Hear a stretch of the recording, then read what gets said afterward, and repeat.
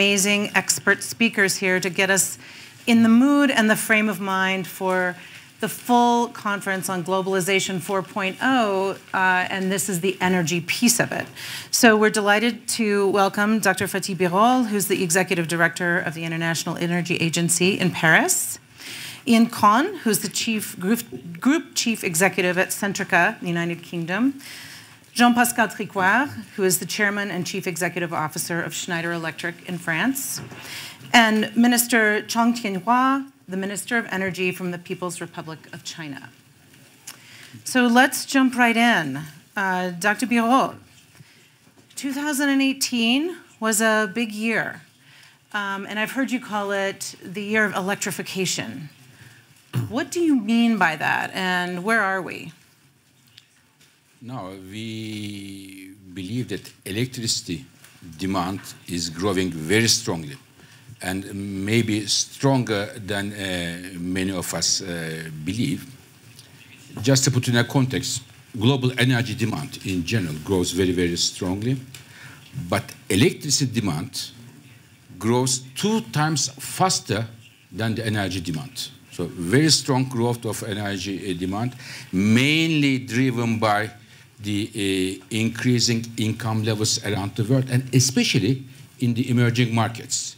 New needs are coming. For example, if I make a survey among the colleagues here, what is the main driver of electricity consumption in the emerging countries? I don't know if anybody would guess before we made the major report on air conditioners. Air conditioners are the #1 drivers of the global electricity demand growth in India, China, ASEAN countries, and these countries are the drivers of the global electricity consumption. So therefore, we have to be very clever what kind of electricity sources, first of all, we are going to choose in order to provide this electricity, #1. #2, it is very important to use that electricity efficiently so that we don't need to build unnecessary power plants than we normally use. For example, I mentioned air conditioners. Let's take India and Japan.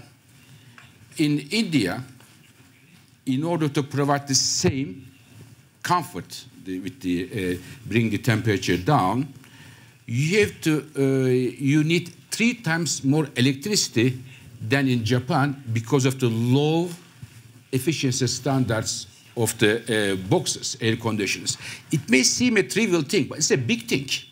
The air conditioners and how the refrigerators and the other efficiency is critical. So the question is, we are going to see electrification is a major driver.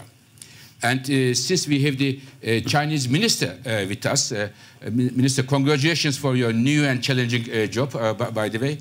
We are seeing that we will discuss, I'm sure, in a few minutes, in the United States, oil and gas production is growing. Middle East, already the major oil and gas center. Russia is like that.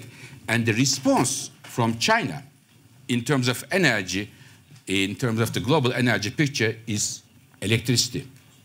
China is today #1 in terms of electric cars, electric buses, and now making a major move, changing the heating system from a gas and coal-based system to electricity.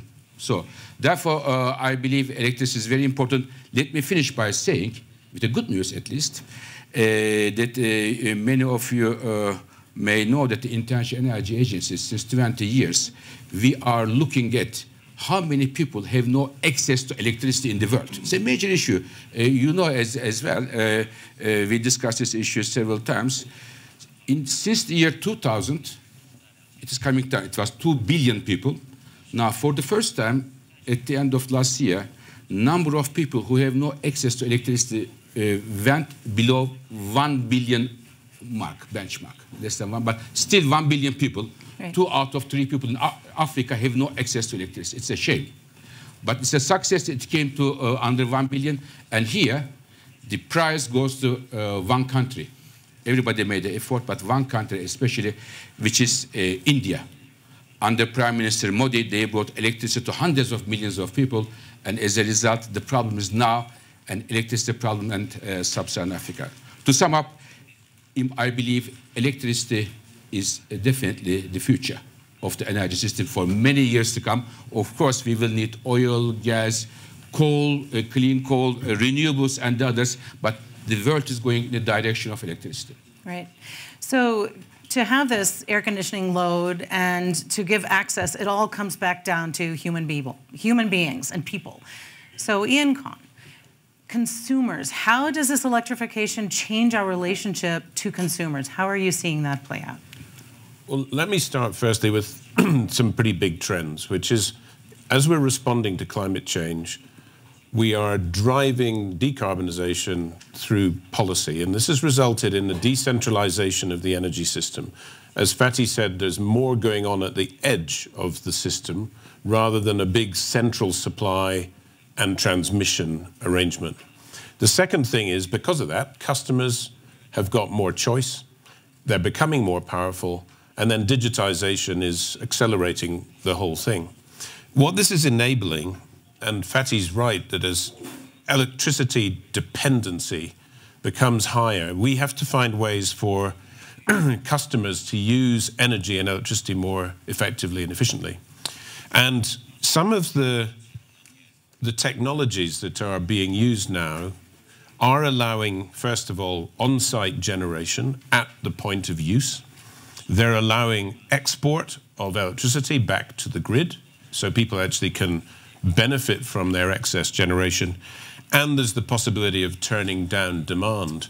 And so it's actually very exciting. And the key technologies that I think are enabling customers to be more powerful and will have a very big impact on the overall energy per unit GDP, because for years we've been focusing on lowering the carbon intensity of energy production.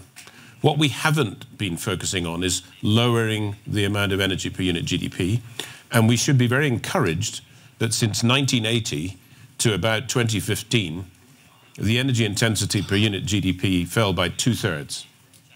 The technologies that are going to make a big difference: combined heat and power units, solar, heat pumps at the point of use, batteries allowing for storage and then re-export of energy or optimization. The combination of batteries and demand response, which is allowing customers to effectively become virtual power plants where you switch on a battery and reduce demand at the same time. This means you need less central generation on the grid, electric vehicle integration, and then finally artificial intelligence, which is allowing predictive maintenance on the system.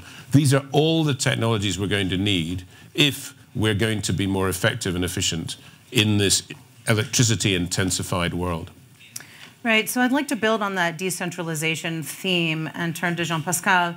So how has this decentralization changed industry's focus on technology? Are we looking at the right technologies? What do you see? Well, I believe that most of the technologies that allow or enable this decentralization and electrification are already existing. They are just not integrated. It's like every technology transition, they are not yet adopted completely or embraced completely by the users and the consumers. But it's going fast. So let me build on what Fatih was saying about electrification. You spoke about HVAC. One of the fastest electric consumption today is the IT industry, on everything going around electronics. Every time we use electronics, would it be from semiconductor manufacturing, as well as networks, data center, data storage, that is fast growing. Today, 5% roughly of power consumption, soon to be 10%, and actually enabling the other face of it, which is a higher efficiency in everything we do. So to build on what Ian was saying, we absolutely see in our business a big move to the edge. So while the world of energy traditionally was very centralized, the world of tomorrow will be a combination of centralized, where if you say, if you will, the cloud of energy is a grid, but more and more of the capacity is going on the edge. And you see consumers taking over their energy equation and combining the edge together with the grid. So that's enabled, of course, by digitization. But if you look at the benefits of that, it's more efficiency, and there is still a vast potential behind efficiency. You still have 60% of energy consumption where there is no objective, no regulation, no objective to diminish the energy consumption. So there is still the biggest, the fastest, the cheapest, the most effective way of saving energy or producing green energy is to save energy. The second point is resilience. We've seen a world where there is more climate disorders. Managing those variations of renewable energy is more complicated. Therefore, managing your energy system is becoming more complex. And going on the edge offers more resilience. It's like in social systems. If you centralize too much, it's more complicated to adjust what's happening. If you separate those systems, it's easier to manage. And what we see is people really managing more of it locally to share energy better, shave the peaks, which have been the traditional problems of electricity, and be more resilient in front of issues. Finally, also what we should recognize is going on the edge will be very job creative. It's creating many more jobs on the field, close to the user to go on the edge and to deploy what we used to have before, which were centralized systems. And it puts people more in contact with your energy, what Ian was doing. And what we see is that every time we give access to a consumer to its energy bill, they immediately save on energy. So those things are combining together for a very different landscape of energy. Thank you. Minister Zhang, I would like to hear more about what China's energy policy is. You have the full spectrum of everything from very developed in many cities to developing. You have it all. So what is as you see in your new role as Minister of Energy, what is your energy policy looking forward? First of all, thank you for giving me the floor. As you just said,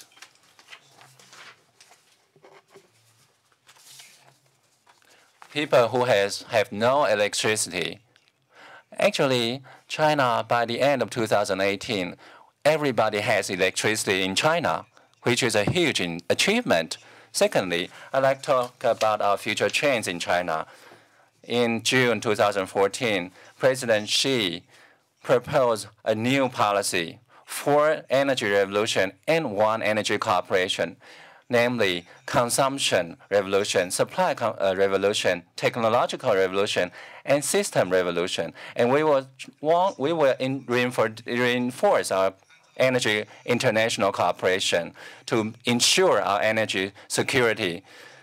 So we have a new green and low carbon strategy for China. By 2020, non-fossil energy and natural gas will account for 15% and 10% of overall primary energy, respectively. By 2013, these numbers will be 20 and 15 by 2030.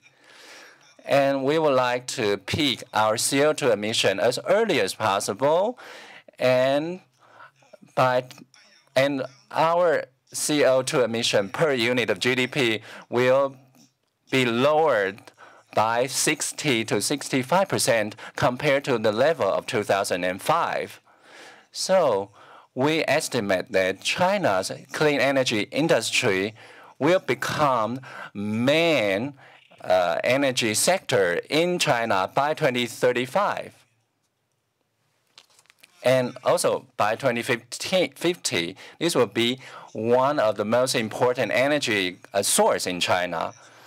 So China going forward in terms of consumption, so far we have many achievements. For example, in 2018, non-fossil energies and natural gas already accounted for 22%, which is a 7% increase by compared to 2012.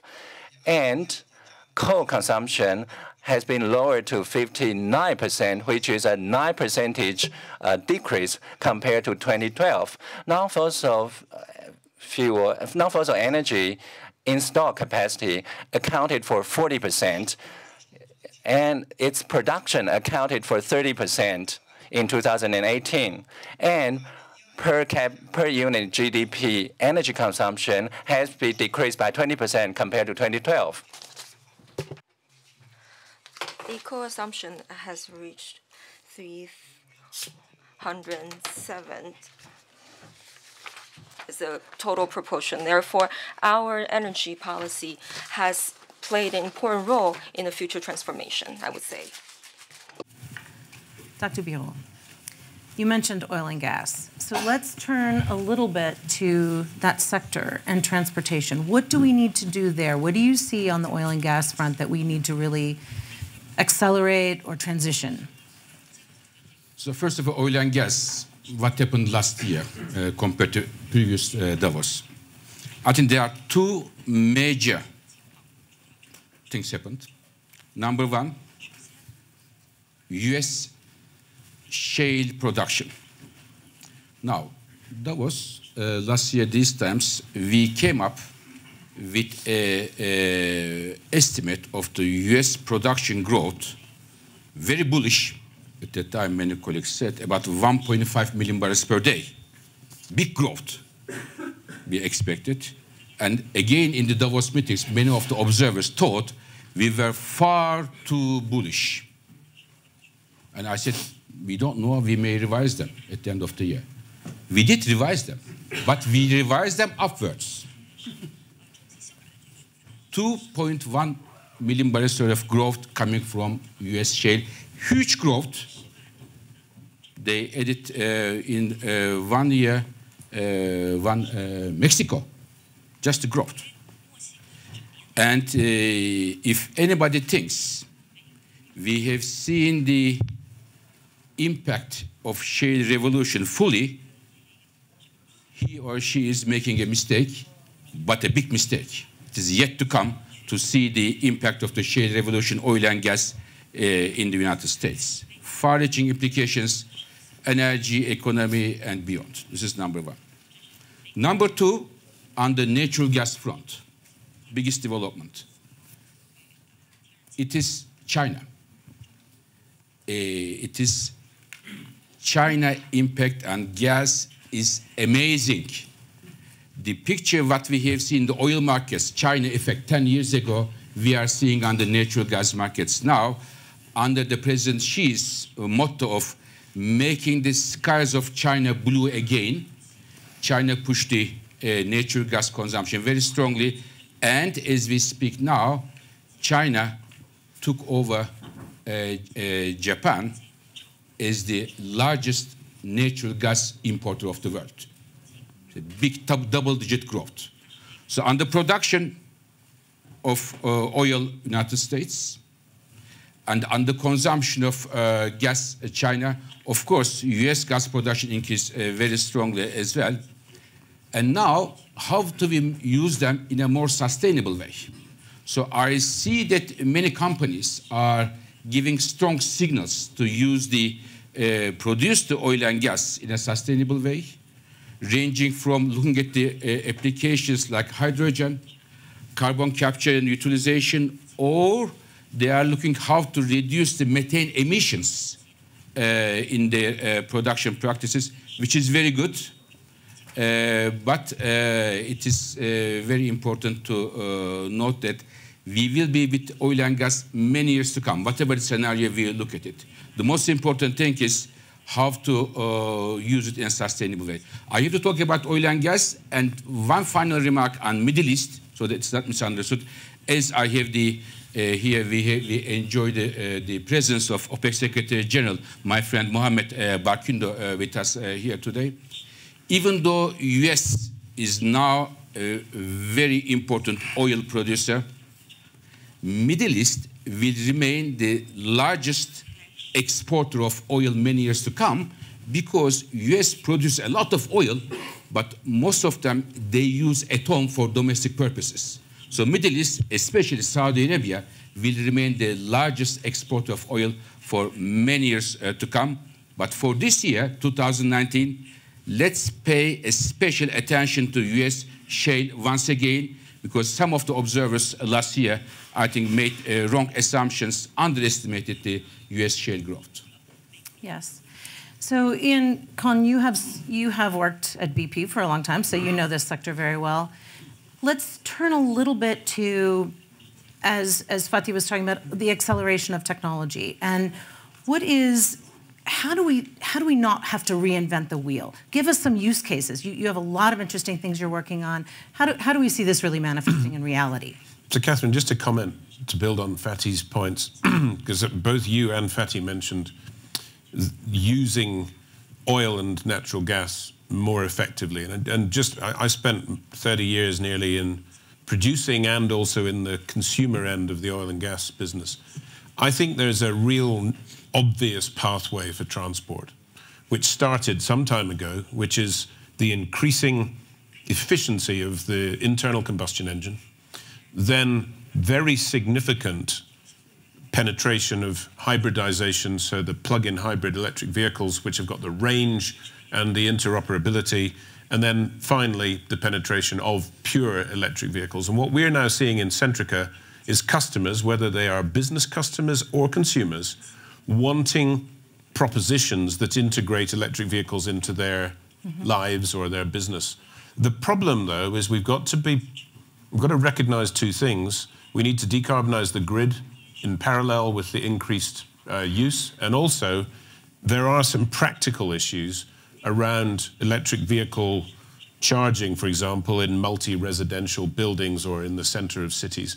Nevertheless, this is happening, and on natural gas, the biggest challenge, as Fatih and I often talk about, is the decarbonization of heat.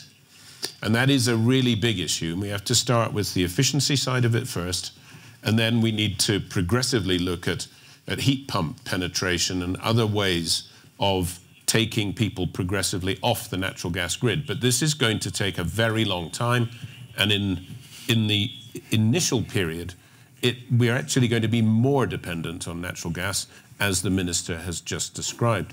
Now, on you asked use cases, and let me try and tie it also to digitization, which is accelerating things. I described some technologies that are being deployed at the edge of the system, but some of the digitization technologies that are really helping optimize the system, firstly, digital control systems. From the simple in the home, we've got 1.3 million customers who control their heating in their home from their smartphone. So what? Well, the so what is that a recent survey we did, over 55% of them are saving 12% on their natural gas bill just by being more precise, more in control.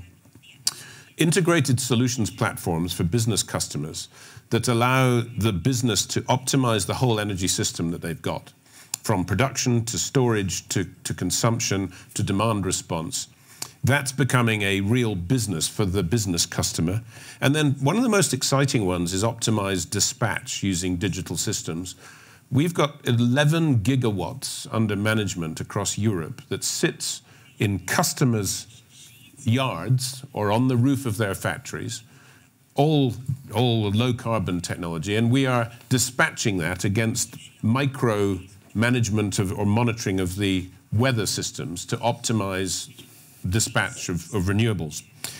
Those are some of the biggest applications. There are productivity applications for insight into energy use and productivity of all sorts of equipment. And then finally, the last one I'll mention is blockchain.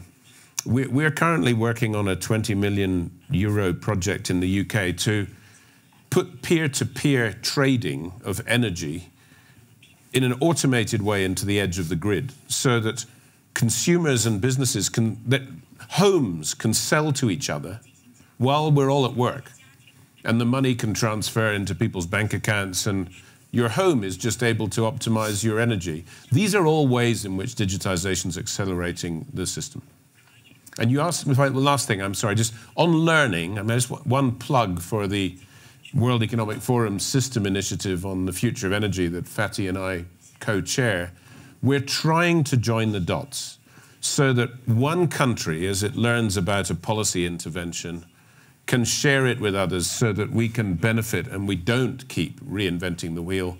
And as particular ways of solving problems are found, we can translate them into other geographies. An example in Colombia with a grid edge experiment that the minister drove, and we've been able to propagate that into Argentina and Brazil, for example. Yeah, and I'd love to get back to governance in just a second. But I want to ask Jean-Pascal something, because we've been talking a lot about technology, about resources, and yet we're seeing before our eyes climate change manifesting in increased storms, in wildfires that we've had in the US. What are you seeing on technology from a resilience, really from adaptation, but from resilience standpoint from where you are? Well, all the climatic disorders which we are facing today are putting a lot of pressure on the energy systems. So what we've seen, we were speaking about that before, more and more customers have equipped themselves with an edge system, a microgrid, which is combining renewable storage and being linked to the grid, so that they can better manage this equation of resilience. On doing that, they are also managing the equation of efficiency on cost, because in many cases it brings the cost down. So it started by the most critical application, typically the military, where you install a military base, and you've got on some of them we are facing power breakdowns, and we help them to build quite big installation, feed 15,000 people on the edge with microgrids. Then it went into other mission-critical application. Hospital, this is a place where you don't want the power breakdown to happen when you are in the surgery room, so more microgrids coming on board. And now it's spreading to neighborhoods, technology parks, so that people are becoming more resilient. I'd like to add on what, on switching a little bit gear, but Ian was speaking about the consumer with digitization. I think the potential of digitization is even far beyond efficiency. So we work in majority in the commercial and industrial part of the equation. Of course, on OPEX, on energy efficiency, what we see today across thousands of applications is 25% of energy efficiency. But think about it, when you build such a site, your large part of the investment is a CapEx. By working fully on digitization of this is more 30 to 40% that you can gain. And we've worked particularly as we speak about oil and gas. Oil and gas industry has been looking really to more efficiency, especially during the year of crisis. And you have a large part of your efficiency which is happening during the construction phase, during that phase from the CapEx to the OPEX, where there was one digital model here, and another digital for operation. And our obsession in the past 10 years has been to integrate all of that digital cycle with a software suite that follows you from the construction to the operation. And there, the gains of efficiency from the construction, where we avoid many people bickering on the work side because the plans were not precise, into the world of operation has been massive. So we started by operations, OPEX, but be prepared for a world where the next steps of efficiency will be in the world of CapEx, on the transition from CapEx to operations. And we have the same thing with utilities, same thing with buildings. So the world of digital is integrating all over the life cycle of the installations. Yeah, that's great. So Minister Zhang, how is China looking at this? You have a history with oil and gas. Well, how is China integrating technologies as you move forward with your policy on decarbonization and access?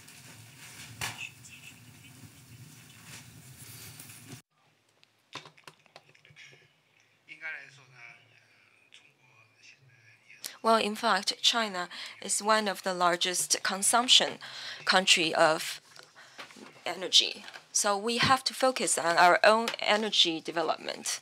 From the perspective of oil, we have to keep the production over 200 million tons. But in terms of natural gas, we see that last year we have seen over 7% of the mix. However, we know that northern China is now transforming into a clean energy use. We hope to increase the proportion of natural gas, increasing to 280 million tons, representing over 200 million tons of increase compared with 2014. In terms of consumption and supply, we have seen that we are focusing on clean energy in terms of wind, hydrogen, hydropower, as well as wind power and photovoltaic powers. We see that our wind power have reached about 350 million kilowatts, and solar power has reached 170 million kilowatts. In terms of nuclear power, we're seeing a provision of 158 million kilowatts. So we see that the utilization efficiency for clean energy has increased. We have seen the underutilization has lowered by 3% in terms of solar power and 5% in terms of wind power, where we'll also see great efforts have been put into the digitalization of our energy supply system in order to lower energy consumption. In terms, we are utilizing AI, big data, and their relevant applications in energy sector. Through our efforts, we hope to maximize our solutions in energy. I'm going to turn to the audience momentarily for any interventions or questions from the audience, but first I wanted to touch base with you one more time, Dr. Birol, to address this, yes. And also any governance issues that may need to change as you think about moving forward. So I want to react to two things here of my colleagues. The first, Minister mentioned the China and the renewable numbers. So put the things in a context. China is today #1 in terms of wind energy in the world, #1 in solar, #1 in hydropower, and if the US policies do not change, #1 in nuclear power in a few years of time. So doing a lot of job, China, plus they have improved, for example, the coal efficiency, coal-fired power plants. China gets a lot of electricity from coal today. If the Chinese coal power plant didn't increase the efficiency, today we would add 1 more gigaton, huge to the global emissions. So good work for China, but more to do, I should say, especially in terms of reducing the emissions, and maybe as important as that, local pollution in the cities. It's a very important job. Second point, on the oil and electric cars, a few of my colleagues mentioned. Now, one good news, one not perhaps so good news for the colleagues who are big subscribers of the electric cars. Good news is that we are now almost reaching 5 million electric cars across the world. 5 million, and half of them are China. China, I forgot, #1 in electric cars, electric buses as well. But 5 million electric cars. Many of us hail this a big improvement, big achievement. Yes, it is, big. What does it mean for the oil demand? I tell you, just to put in a context, 5 million electric cars. This year, we expect global oil demand will increase about 1.3 million barrels per day. 1.3. Some people say 1.2, some 1.3 million barrels per day. And the effect of 5 million electric cars out of 1.3 million barrels per day is 50,000 barrels per day. 50,000 versus 1.3 million. So just to see that we should put the things in a context, first of all, 5 million is nothing because we have 1 billion internal combustion engine cars, #1. #2, cars are not the driver of oil demand growth, full stop. Drivers are trucks, petrochemical industry, the planes. Asia is just starting to fly.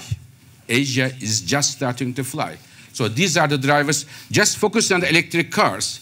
Big electric car sales and saying this is the end of the oil is definitely misleading. We like it or not. Some of us like it, some of us dislike it. This is other thing. Second, where does the electricity come from to say that the electric cars is a solution to our climate change problem? It is not. Today we have 5 million electric cars. Even if there were 300 million, with the current power generation system in the world, the impact on the CO2 emissions is less than 1%. Nothing. So the issue is not only the electrify the cars, but if you want to have a solution for the power sector, if you can find a solution power sector, decarbonize it, CO2 emissions will not be going down. It may be helpful for the local pollution, but for the global emissions, it is not. So just to put the things in the context, electric cars are today, when we look at the numbers, not the end of the oil era, number one.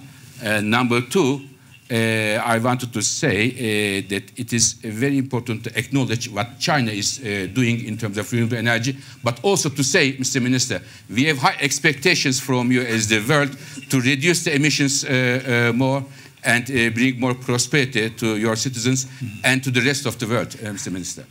Great. I would be glad to take questions from the audience, and please wait for a microphone to come. There's one here. Hi, my name is Katie Hill. I'm from Liquid Telecom, which is a Pan-African digital infrastructure company.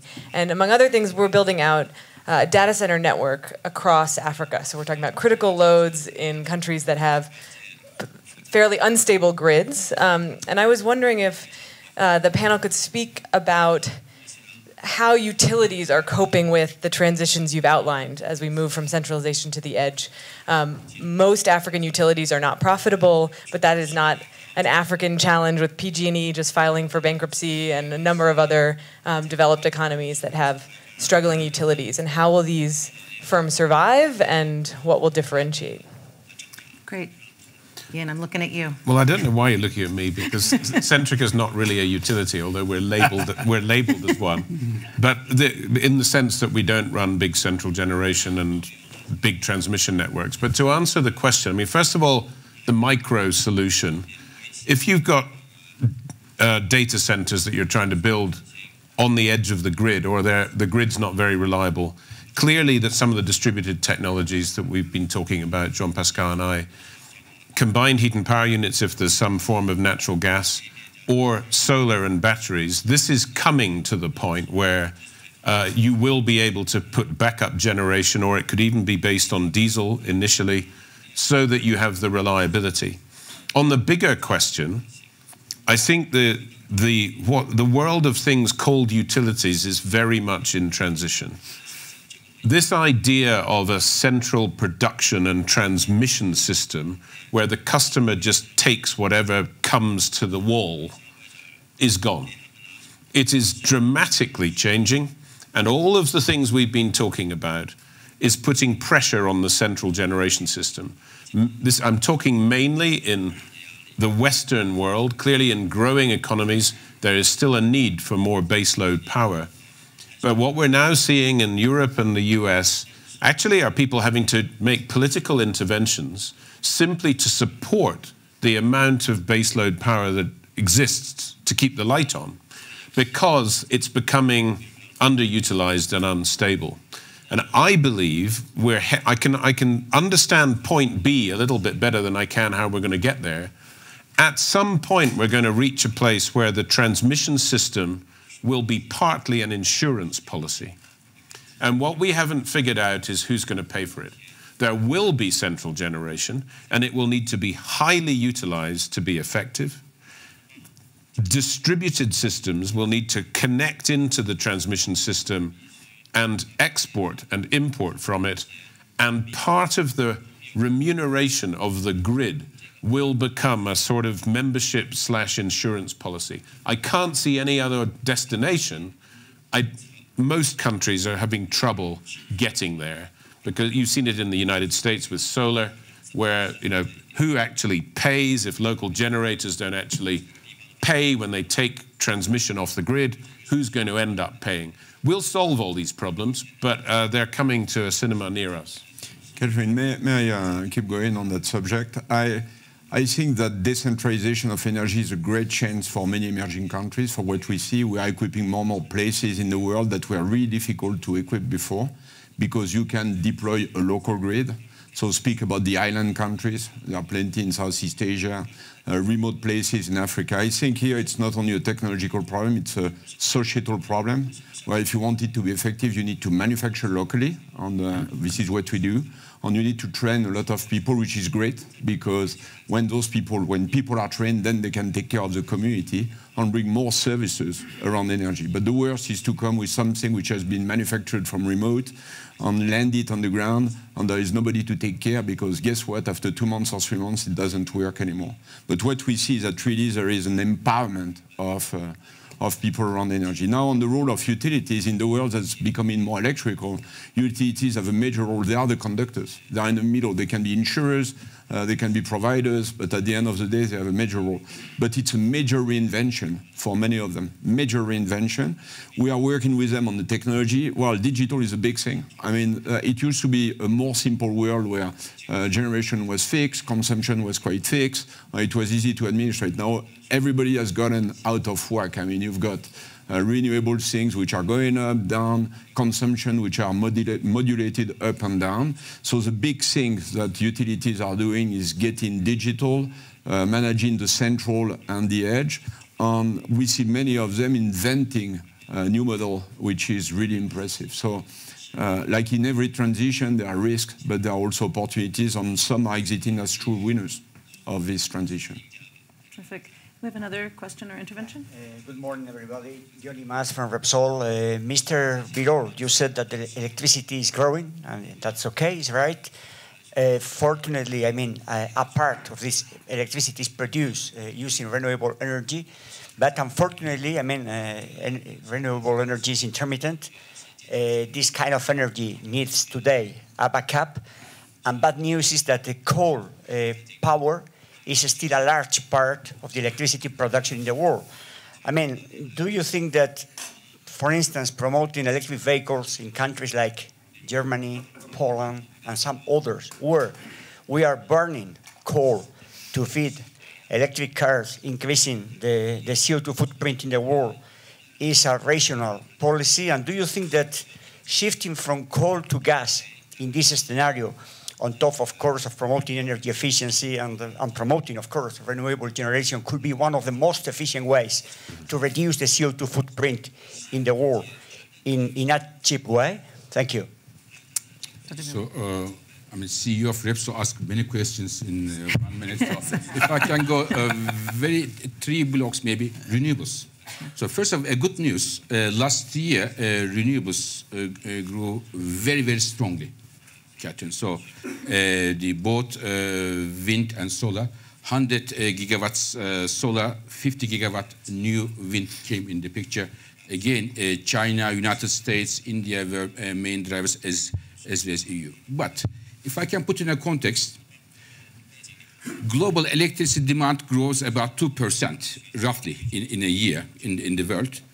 This 150 gigawatts of renewables, the electricity coming from there is equal to 1% growth. Other 1% is coming mainly from coal and natural gas. So therefore, just to expect that with this pace of renewables, we will see a decarbonization of our energy system is extremely optimistic. Because at the same time, electricity is only a part of our total energy system, and in terms of CO2 emissions, it is less than 40%. There is more than 60% coming from other things. This is number one. Number two, electric cars. Now, I completely agree. I give you one without giving a country name. In a country where you have about, let's say, about 40%, 50% of coal in electricity generation, if you have to choose one 1990 model diesel car versus 2019 electric car, I think it is better to buy the 1990 diesel car if your bulk of your electricity comes from coal. Full stop. The new thing doesn't mean it is better if you do not decarbonize your electricity system. If you want to decarbonize your transportation, you not only look at the cars, but you look at where the power comes from. This is number two. Number three, what are we going to do with coal? Today, a big chunk of the coal comes in China, India, Indonesia. So these people provide electricity to their citizens, which are low and mid-income levels. We cannot say we decided in Davos, please shut down the coal plants. It is impossible. In the United States, in Europe, coal plants are on average 42 years old. They are coming to the retirement age, as many of us here, so 42 years old. But in Asia, coal plants are on average 11 years old.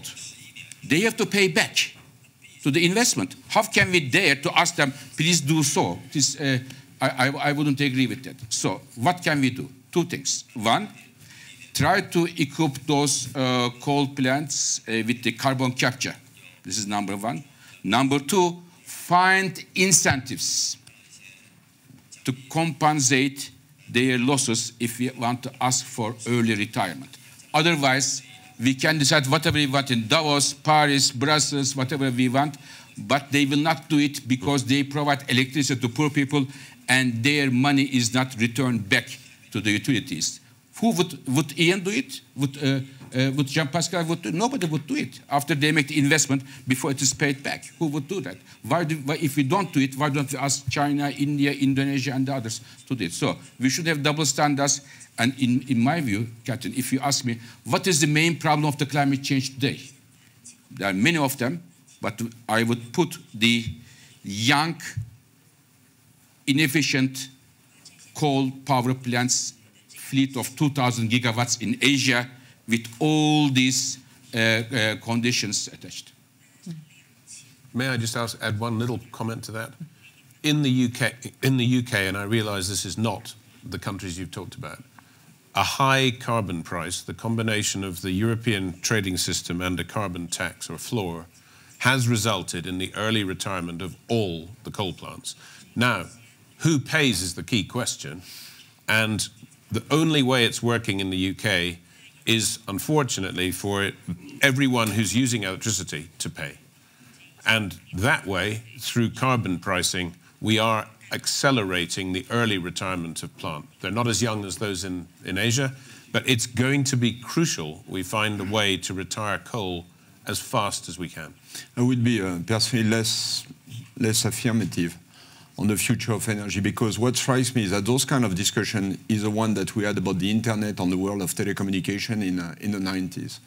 With the same kind of saying, well, the world of before, we cannot decommission, we cannot do, but we're always surprised by the adoption of technology. And of course, there are economics behind some power plants and things, but in some cities, emissions, particles has become the first political debate.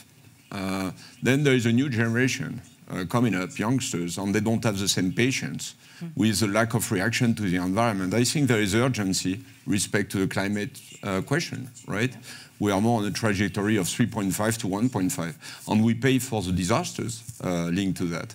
So I'm not sure it's just economic. It's about reality of life of people in their environment, and we are always surprised by the speed of technology adoption. So digitization, electrification. And the thing is that it's a parallel avenue.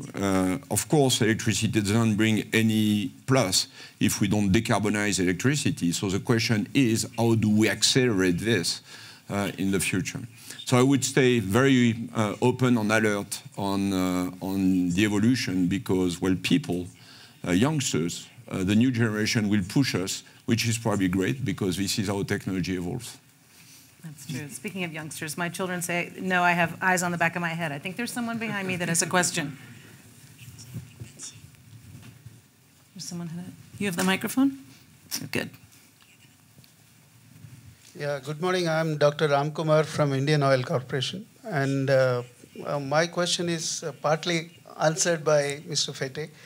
My question is actually on decarbonization of the whole economy, and especially for countries like India and China. We just can't banish the coal. We can ill afford banishing the coal, because coal is still the richest energy source and the cheapest energy source. So my question is that World Economic Forum or any other global forum, there should be a need for greater collaboration of exchanging carbon capture and utilization technologies. I think there are a handful of commercially established carbon capture and utilization technologies, and there should be a greater cooperation to these Asian countries, where the established technologies need to be shared so that on a global platform, the decarbonization will gain traction. So any comment? Is there any global framework that is in place, or going to be in place to share these kind of technologies? I would like to seek the views of the panel. I would like to turn to Minister Chong too to talk about how China sees this similar situation. Indeed, Yan and our friend from India has proposed a great question. Indeed, in the case of China and India, under our current context and circumstances, it's unrealistic to eliminate all forms of coal and heat-powered electricity. But we can make efforts. For example, by 2018, our coal-powered electricity has accounted for less than 60% of our overall mix. We have closed many low-efficient coal power plants, equivalent of 800 million tons of production, and equivalent of over 100 million kilowatts of production. I would also like to respond to the development of distributed electricity or energy. Especially for developing countries, distributed deployment is very important. However, in order to resolve the security and safety issue of our grid, and how do we optimize and rationalize wind power, for example, would be very important. We are also developing construction of for example, the windmill, as well as more flexible coal-powered electricities, so as to complement different types of energy. Thank you. So what we're going to do now is just step back for a second, and I'll give a few reflections and then pose one final question. And I'm sorry we weren't able to address everybody's interventions and questions. You can certainly pose them afterwards. And I'm afraid I neglected to introduce myself. I'm Catherine Hamilton. I, among other things, am co-chair of the Advanced Energy Technology Council, which is a new council under the Future of Energy Stewardship. And we have discovered and thought that as much advanced energy technology as we have, it is here and it's ready. We need to accelerate it. And that's something everyone here has talked about, is that we have solutions. We need to accelerate them, and digitization will help us accelerate them. Countries like China can help lead the way with their public policies to accelerate. At the same time, that the youth of the world are stepping up and saying, we need to do this faster and we need to do it in our terms, without forgetting that we need all of the resources available that we have already invested in. So that's sort of where we are in a very interesting geopolitical landscape right now. As we go forward through this annual meeting, and then, this annual meeting is a moment in time. We then have to take what we learn and the connections that we make and the collaborations that we form here and go and act and have impact going forward for years to come. So I would ask each of the speakers here for a final thought on how do we accelerate, or what should we be thinking about moving forward so we can really have an impact and make a difference? Minister Zhang, you start, and we'll end up with you.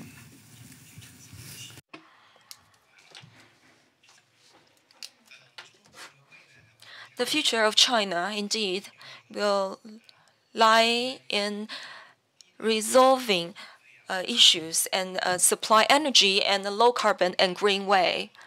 Of course, we have to leverage the resources that Mother Nature grants us. These sustainable energy, for example, thermal, wind power, photovoltaic powers, all these will contribute to the lower production of carbon dioxide as well as carbons. So I think that's most important. So when I look at the future, I think the two biggest problems we have is probably climate change, with already visible collaterals, and alleviating poverty and reducing inequality. And the first inequality is access to energy. I mean, people who have access to energy have access to modernization. The other ones don't. So energy is at the crossroad of the two, in contradictory terms. But I think our generation has a fantastic responsibility and opportunity, because In the past, there was only one way somewhere to consider energy, and we are at crossroads at the moment. And I would incite all of us not to look at what we have to build from the past point of view, but more directed to the future and consider all the implications. But we are trying with energy to address probably the two biggest challenges of our generation. Absolutely, yeah. My view is that, as Fatih and others have illustrated, we are not on the path that we need to be on.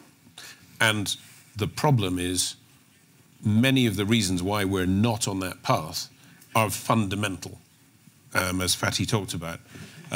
Oil demand is going to go up, etc. And electric vehicles are not going to answer the problem. The whole of transport's only 30% of greenhouse gases.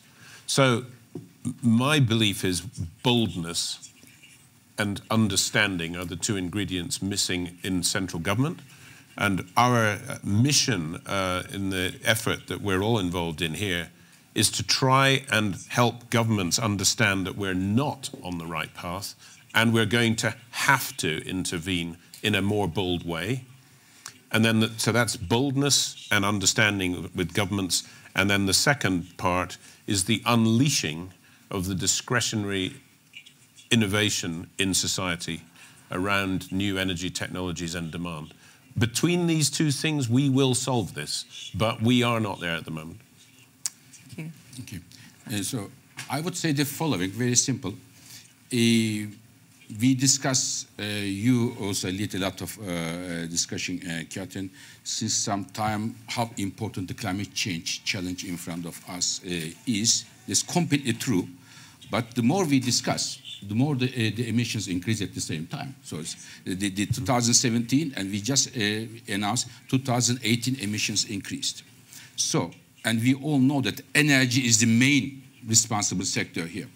So, in my view, what we need is the following, two things. One, we have to understand the order of magnitude of the challenge. This is number one. Not only the new infrastructure, how it will be, but also the existing lock-in infrastructure is there that will be with us 30, 40 years, how we can intervene in the existing infrastructure, such as the coal plants, CCUS. I see it is the very important part of the equation. So this is the understanding the order of magnitude of the challenge is number one. Number two, maybe more importantly, now today everybody has his or her own solution. Some say renewables, the other one renewables, the other one CCUS, the other one nuclear power. This is completely absurd when you look at the order of magnitude of the challenge. I don't like nuclear. Okay, then nuclear is out. Nuclear people say, I don't like solar because it's intermittent. It's also out. So at the end of the day, we have nothing left. So when we look at the problem, if we are serious, we need all technologies which can help to reduce the emissions even 1 gram. So we don't have the luxury to exclude any of the technologies. Our aim should be not to boost our ego, but to reduce the emissions. And if we are serious about that, we need all the technologies. Thank you. So, thank you, Fatih Birol, Ian Khan, Jean-Pascal Tricoire, and Minister Zhang. Thank you very much. Thank you, everybody here. Now go forth boldly to the rest of the annual meeting. Thank you.